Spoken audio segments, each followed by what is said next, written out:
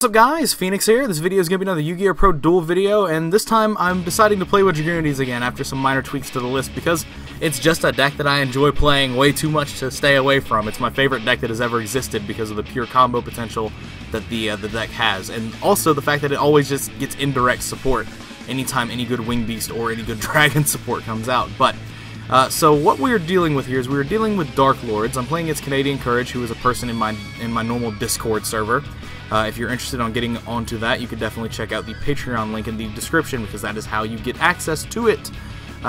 So he is able to go into the Superbia Eggshell play after drawing 2. Does he have Casting Out in his graveyard as well? Banishment, or rather. Yes, he does.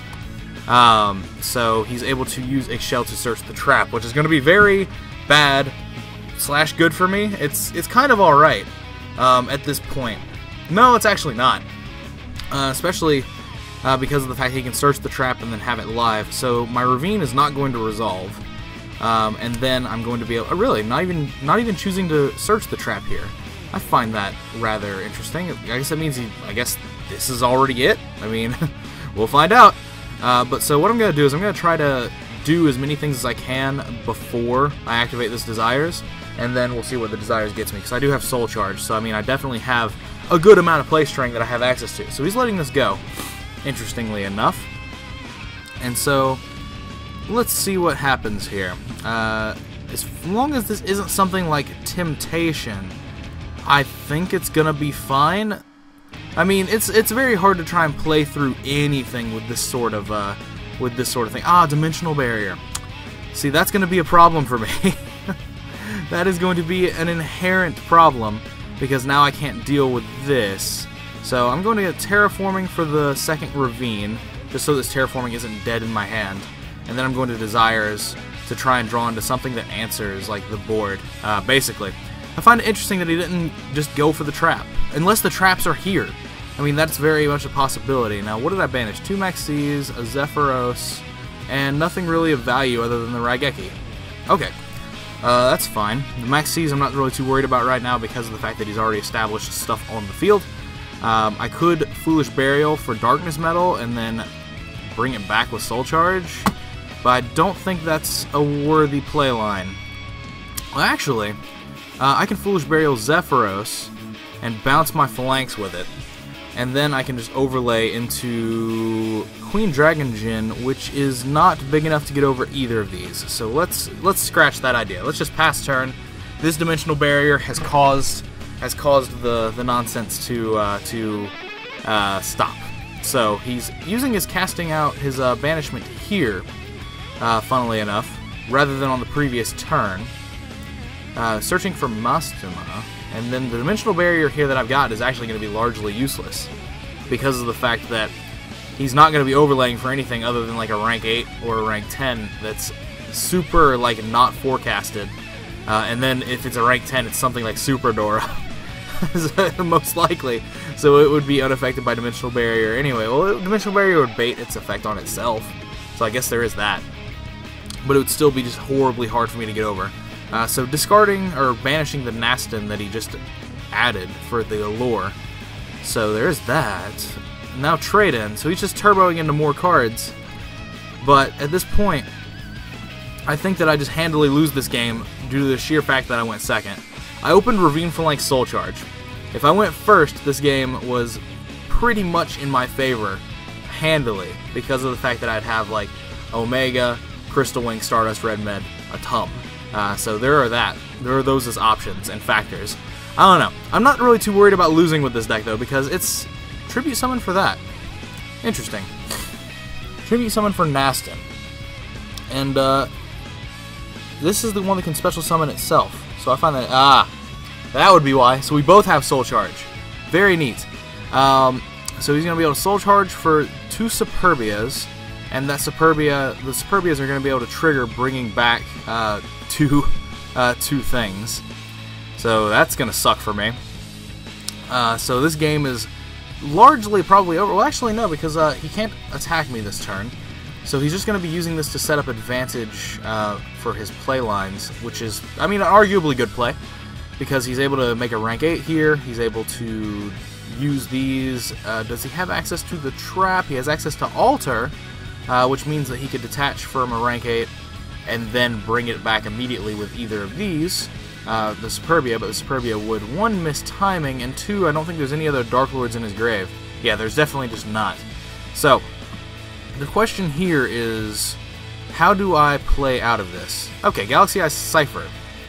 So this is going to be fun, because what this means is that I'm going to be able to call with Dimensional, I'm going to be able to call Xyz here with Dimensional Barrier. And that's going to be fine, because that means my board stays where it is, and that's good. Because that means next turn I get to start my turn with, like, going straight into Crystal Wing, and then being able to summon Ducks, and then being able to Soul Charge if need be, or do Foolish for Zephyros. There's a few different options I have as far as my play lines, but now he can't attack me, and this is stuck here. So he can't jump up into full armor Photon Dragon and do anything there, but he can do the alter play to bring back Superbia.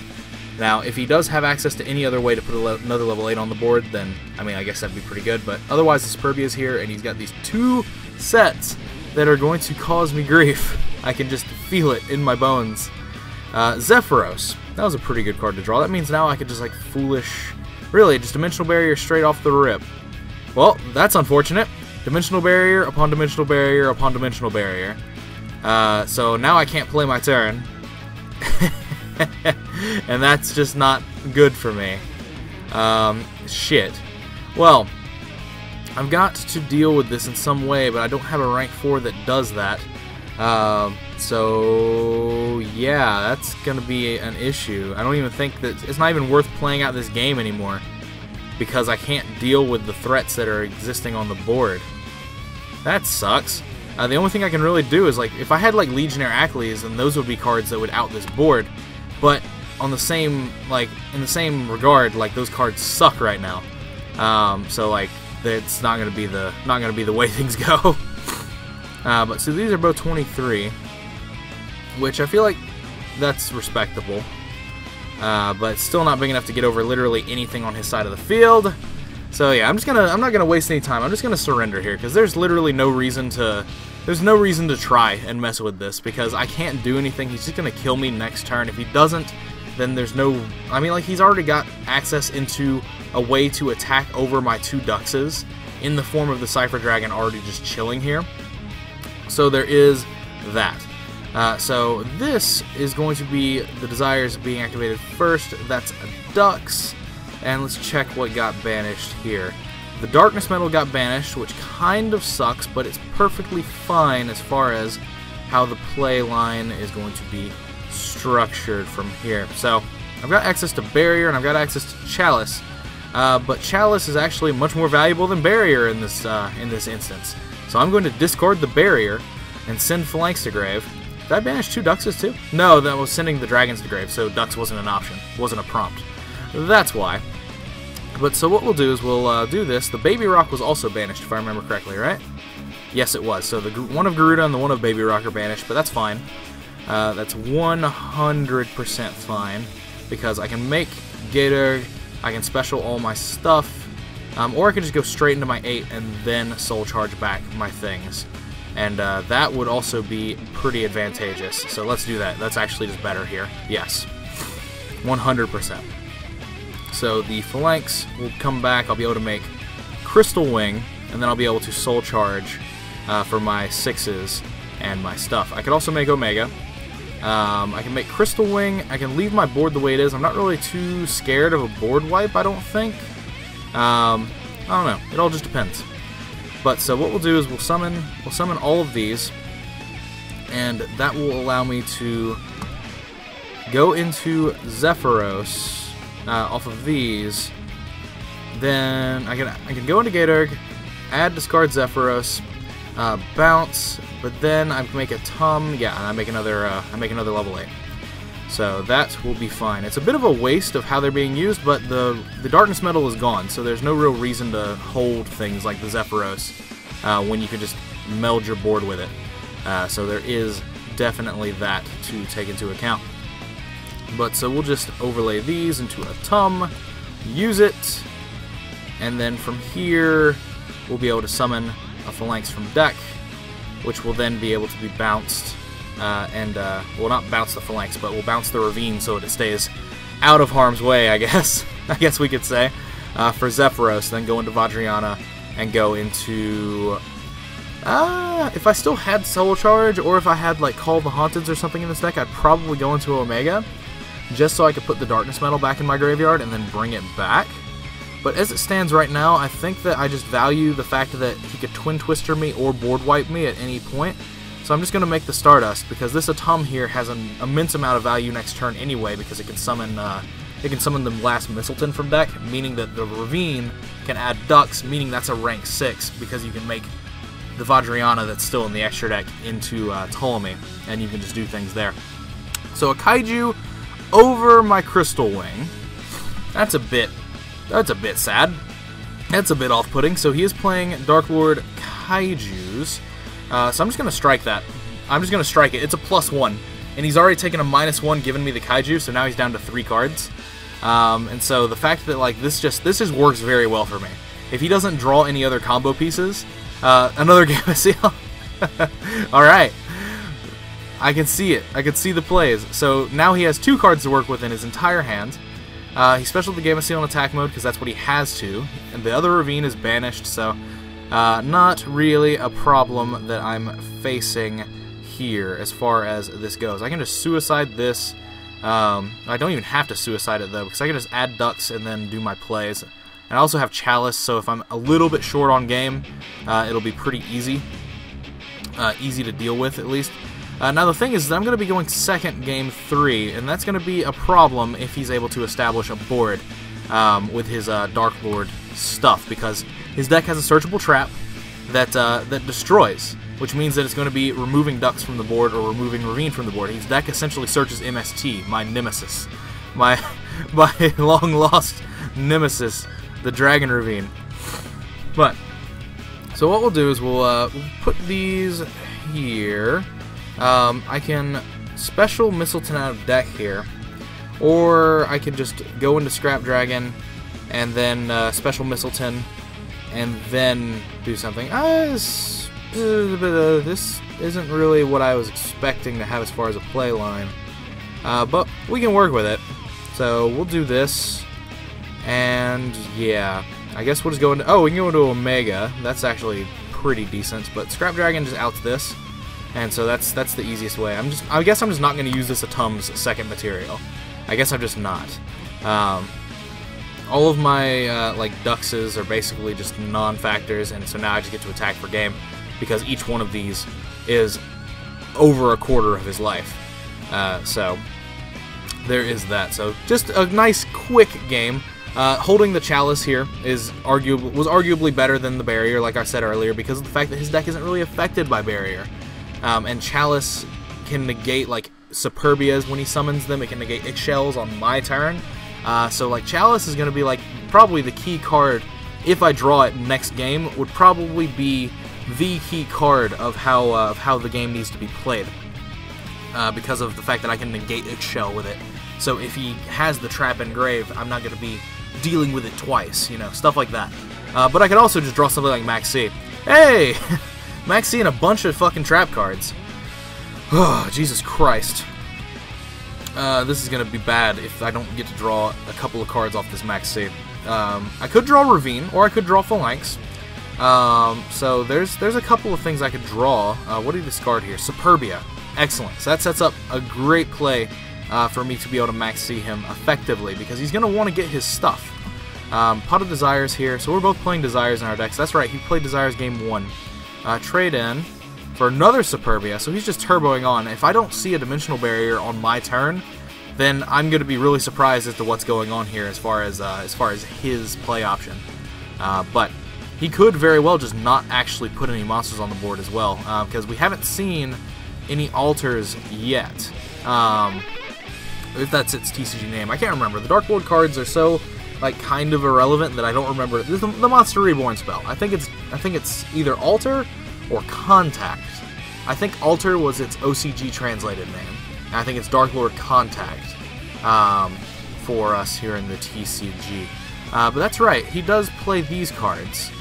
And I'm just not even gonna max C here because it doesn't really affect me what he makes. I'm wanting to get the guaranteed draws off this max C, but it looks like that's just not gonna be the case. All right. Well, so we've got Phalanx and we've got Mistleton, which is a pretty good combination of cards, considering that I'm almost positive this is Dimensional Barrier, because that's the only back row I've seen the entirety of these games. Unless this just happens to be the Darklord Raigeki break, then in which case this is just going to be infinitely better if this is Barrier, because he basically would have to Barrier like now. A max C. How kind. But I'm just going to summon this into attack mode, and then I'm going to attack over the Totem Bird and just get the free value there. Attack for 500 because he does pay a lot in his deck when he starts moving, when he starts rolling. And then I'm going to Synchro into Stardust to protect these cards, this Emptiness, and these 2-dimensional barriers that I've got access to, which are both basically utterly useless against this matchup, as I've already addressed before. But it's whatever. It seems like it's gonna be a problem for me. Okay, so he's using Desires again, which I find incredibly ridiculous. He's got 2 cards left in his deck. I don't know if that was correct, man. I feel like that was I feel like you just had to suck it up and hold the Desires as the -1. Either that or you just bricked horribly, which this deck is prone to doing. That's the problem it has had since its release. The Speedroid engine does definitely give a little bit of an added boost to it, though, especially since like you can make Dantes and shit. So that seems pretty cool.